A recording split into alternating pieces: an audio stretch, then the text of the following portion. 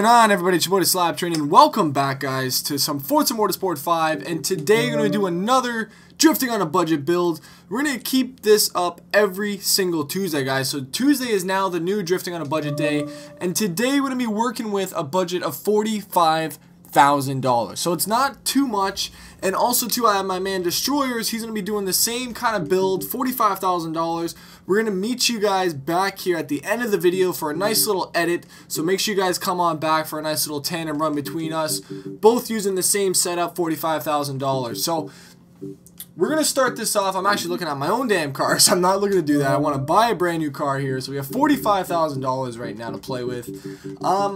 It's a decent amount, and already, you know, I'm thinking about, you know, the 8.6s, the Supras, you know, the CRXs, stuff like that. Cars that, you know, are really not too expensive, but you can put some money into them. So, what else we got here? We have possibly a 370.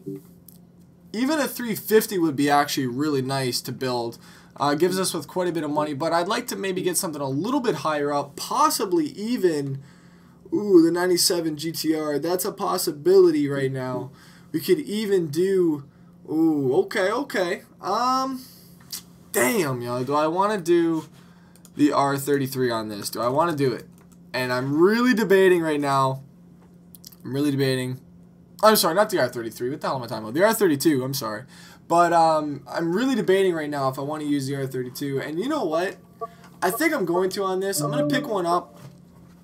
Now, we're going to get out our handy-dandy calculator, gentlemen. And shit, I don't even know where my phone is. So what we're going to do, we're going to pop this up here. Calculator, $45,000 right now. And with the price, oh my god, my calculator's been screwing up right now. $45,000. We don't want any of the. Maybe we do want a paint job. Hold on. Let's have a look at some designs right now, sir. Show me the catalog. You know what I'm saying? Designs. What do we got? Not much. We got some nice little replica paints there. I like that actually. We have a nice little tribute, Brian O'Connor. That might. Man, if it was an R34, I'd put it on. Respect to Paul and everything like that. It's just, if it was an R34. 100%. I'm liking this actually. I'm liking this little racing paint. I'm certain this is a replica paint job. So if you guys do know what this is from, let me know please in the comment section below. We're taking away $30,000. That leaves us with a total of $15,000 to work with. Now, from my experience with this car, I found it really, you know, ass tight. It really just wants to kind of just stay where it's at, not really move out too much, and not really being able to spin tires too much. Now, that's just from my own experience. I could be wrong, to be completely honest, but we're going to have a look here and find out. Okay, so we have 15 grand to work with right now. I'm really hoping that it's going to be enough to make what we're going to want to do here. Now, right off the bat, we're going to be getting our suspension. We've already learned our lesson, gentlemen. This is what, season 3 now. We got this down pat. So that's $2,050 right there, and that's actually not too bad. I remember in Forza 4, I think it was like $5 grand or something like that. So really leaves us with a nice chunk. That leaves us with $12,950 to work with. Now we're gonna put on some of the strut packages here. So this $1,400. We still have just under $13,000. So we're gonna throw. You know what? Actually. Maybe we're going to hold off on that for right now. That was kind of iffy on that. We're going to purchase the race weight reduction this time. Apparently last time, for my last video, you guys were letting me know that I didn't actually even purchase the damn thing. So I was kind of disappointed about that. But we're going to make sure we put it on there. And in terms of aspiration, I want to make sure I have enough money to do what I want with this. Now, obviously, can't do the V8 swap. $26,000. That's way too much damn money. And what am I thinking? This is a single turbo already built into the damn car. What the hell am I talking about right now? Alright, sorry, twin turbo. Damn, I ain't even ready for this bitch. Hold up. Alright, so $5,400. Now that's gonna bring us up to 425 horsepower. Personally, more than enough in my personal opinion on this car. I think we're gonna put this on here. Oh, the diff. We gotta make sure we get the diff too. We're going to chance this here. $5,400 leaves us with $5,200. So we're going to go right away and put in this differential. I do not want to make the same mistake twice like I did last time. That's $2,250. So we have 2250. Brings us down to just under $3,000, guys. That's not a lot of money by any means. And I don't know what I want to do on this thing. We're going to do, I think, one piece for the engine component. I may get away with 2 of these. Oh, okay. Just under 5. Oh, you know what we should do, actually? We're going to put on maybe a set of rims, gentlemen. I always love doing, you know, something to do with appearance, but I never have the damn money. I may take a guess at this and say that it will. You know what? I don't want to chance it. I don't. But I'm not too sure here. Now, we're going to probably want a nice set of tires on this. Maybe a little bit wider. I don't really see it being an issue, to be completely honest. Man, I'm going in circles right now. I don't know what the hell to pick. We got the suspension. We got the race weight. We got the diff. What else do we really need on this? I don't know, gentlemen. I don't know. You guys are probably yelling at me right now on the screen. Alright, we may go with the strut package. You know what? Let's do it. We're going to go with the strut package on this. This is going to make the car nice and stable when we start throwing it. That leaves us with just over $1,500 right now. And I think I'm going to try and throw on an exhaust upgrade on this if I can. Oh, yeah, we're going to have enough here. So $1,350 goes into the pot now. I'm pretty sure that I've got everything that I need. I'm almost 100% on that. So that leaves us with $200. Again, just enough for some gas and some beer. Gentlemen, never forget the beer to the track. You know what I'm saying? Nah, I'm just fucking with you. Don't do that. Only Forza track. You know what I'm saying? Only the Forza track. Alright. Got my own beer open. You know what I'm saying? So, in terms of this here, we're going to be doing some paint next, actually. Hold on now. What the... Okay. Alright, so we're going to hit the paint. We're going to just... Oh. We ain't going to do anything, guys. We got locked white rims. I don't know if I'm happy about that, to be honest. You know what? I'm not happy about that. Hold on. We're going to have to get a new damn design on here quick. We're going to search for... Oh, I like the blue, actually. The blue is nice. And, you know what? We're going with the blue. I like the blue on that. Hell yeah. Probably just downloaded the man's same paint twice. Go and follow this man. He makes some nice stuff. You know what I'm saying? Little self-promotion for you right there, sir. Alright. So, here we are. R32. Looking as sexy as can be. We got the paint job on here as well, too. I know a lot of you guys sometimes ask me. Actually, you know what? We're going to drift this by itself right now with no tune. I know a lot of you guys were saying I should start doing that. So... we're going to do that. We're going to take it to the Hammerhead section on Top Gear, see how she rides. What we're going to do, actually, we'll do the whole section here.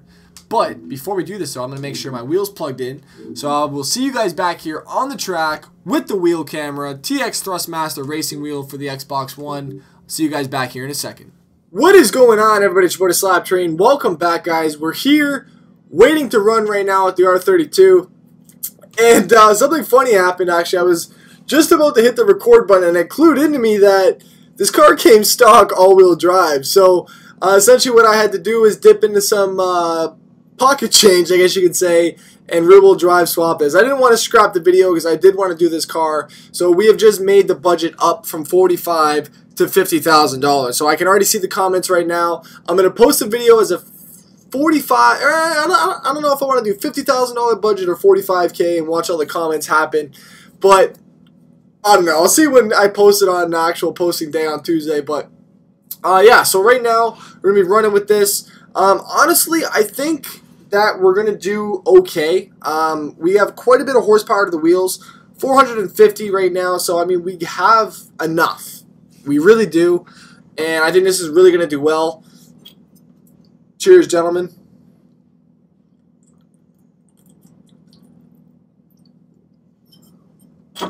Okay. Yeah, that's Bud Light Lime, guys. What's good? Tastes delicious. I don't really give a shit, though. You know what I'm saying? Alright. So.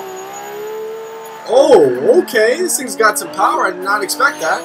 We're in third gear too. Now, I chose not to go with any of the gearing setups on this, just because, you know, I felt that the gears were going to be okay for what we were going to be doing. Obviously, you know, if we were going to be doing this as an actual drifting car, we would want for, you know, some of the Formula D sections and stuff like that, we'd obviously want transmission, but for what we're doing, I figured be able to slide, have fun with this without the use of any kind of racing transmission. And really, I mean, it's just holding nice even without anything. So I've been pretty happy. Now, this is the section that we're going to be running today. Hammerhead section here on top gear. It's a little bit more of an intermediate section, almost to kind of closer to a harder section to perfect. I think we held that nicely, to be honest, though. So, after that run, few things I can notice with the car. One, it is a little bit prone to oversteering. Also, as well, too, I feel that the rear end could use a little bit of fine-tuning, just in terms of maybe loosening it up a little bit, but kind of stiffening the front end. The tire pressure, I think, is okay where it's at, so we don't really need to do anything. Now, it looks like I already have a transmission, or it's able to allow me to do my final drive. Now, that's really helpful for me, to be honest, because now I can kind of move this a little bit more to speed, because I felt that the gears could have used a little bit more stretch in them. Now, in terms of the camber, we were getting a little bit of oversteer. I think I can control that with the wheel, though, as long as I'm okay being nice and steady. We're going to tighten up the rear end just a little bit, bring down the camber. I think we can hold some decent angle on this, so I figure we'll do a little bit more toe out than usual. And we're going to put in this caster at around 6. Now, 6 is my usual caster. You know what? I really just tuned according to what I know and what I've known to actually work. So, obviously, you know, it's common sense, a lot of it, you know, tuning things to make it stiffer, looser, stuff like that. Your ride height plays a big role as well, too. Center of gravity, all that important things. Now, rebound stiffness, I'm thinking I'm going to go a little bit softer for the front and a little bit more stiffer on the rear for a nice little cushion. Same thing as well, too, for the front and rear. We have nothing on that. Braking pressure we didn't touch, and the diff we are going to lock to 100%. Now this, if I'm not mistaken, should be a perfect build, guys. It should be. That's the plan anyway. So let's have another look at this here. We're gonna do a quick little lap. We're gonna hit this little high-speed corner. Oh my God, we're gonna be a pylon master right now. There we go.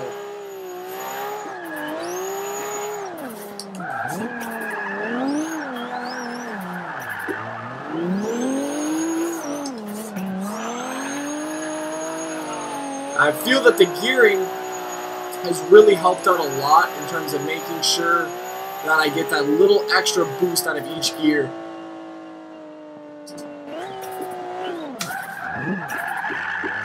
There we go. Ah, we got that oversteer again now. So rear end, or the front end, I think I need to loosen the tire pressure a little bit more than what it is. We're going to put a little bit more speed on that. We're going to adjust the front camber a little bit less. More rear. I think we can go higher with the toe out, to be honest with you, and a little bit more front caster. Tighten up the springs. See if that plays any difference in what we're doing. I think it will. Should I do the other spring as well, I think? You know what? We will do the other spring. Little fine-tuned section on that should be good. Then that should give us a solid little build. Now we're going to go... Where the hell are we here? Ah, okay, I see what we're doing. Alright. Let's leave this place. Oh, damn. Okay, okay. Let's get the hell out of here. I feel like we're spinning in mud. Oh, boy, yeah, we almost hit that. Now, I am in cockpit view this time. I figured it would be a nice change to do cockpit view only for this build. And as well, too, we're going to be starting something new for next build. Now, this is the first time I've ever done this for any drifting on a budget, but I'm going to be now allowing one gifted part. Now, it could be anything and everything located on any car. So it could give me access to maybe a bumper. Oh, my goodness. Could again be access to maybe a bumper. I have shot this so weird right now. Wasn't even paying attention. But yeah, it could be a bumper. It could be tires. It could be a special item, so maybe like drag tires, or the thickest tire length, or anything of that nature. Could also be rims. It could be body kits, suspension, drive lines, engine, anything. It could be engine swaps, and I think it's just going to give an extra added feature to the build and allowing you guys to kind of be more involved in the build. So I think that's going to go really well. Oh my god, I'm getting downshift. Overall, though, what I'm feeling about this car, I'm really happy with this car. I feel that it's really just kind of a really easy car to slide from what we've done to it. And I mean, I thought that this was going to be a lot stiffer in the rear end, but I'm going to probably be making one of my own on these and working some cash into this because I am really happy with the way this holds. Now, it does have a tendency when you do start to get a little bit under RPM, the tires will just stick to the ground, which is understandable, and you won't be able to go anywhere in terms of spinning tires. So we're going to do this one last section, and then we're going to pretty much call it a day, I think. Oh boy. Don't hit the rear end! Oh my goodness! I really need a clutch on that, man. Finish high on the outside. Oh, we're hitting a little bit of grass. It's all good though. Okay. Alright. So that went a little bit better than I expected it would. Oh! We're going to go in real tight on this. Oh my god! Okay. So we just about trashed this damn thing right there. I'm going to hold this.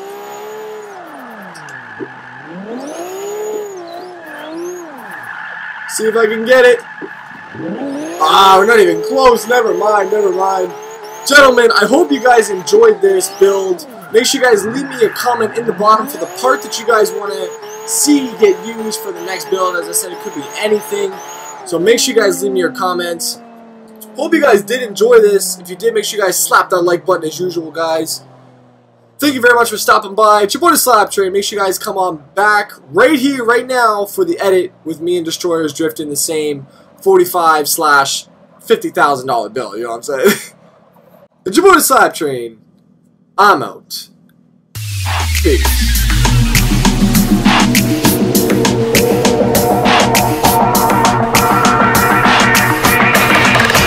Bitches in the club, pop rain the whip. All my bitches in the club, pop rain the whip. All my bitches in the club, pop rain the whip. All my bitches in the club, pop rain the whip. Pop.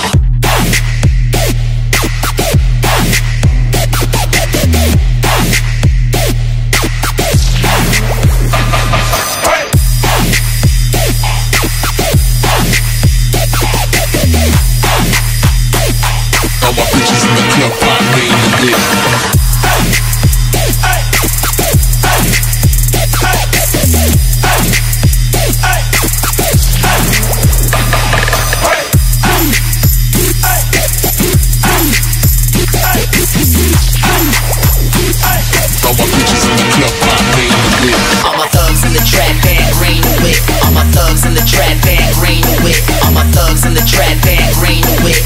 Bitches in the club, pop me in the whip, pop me in the whip.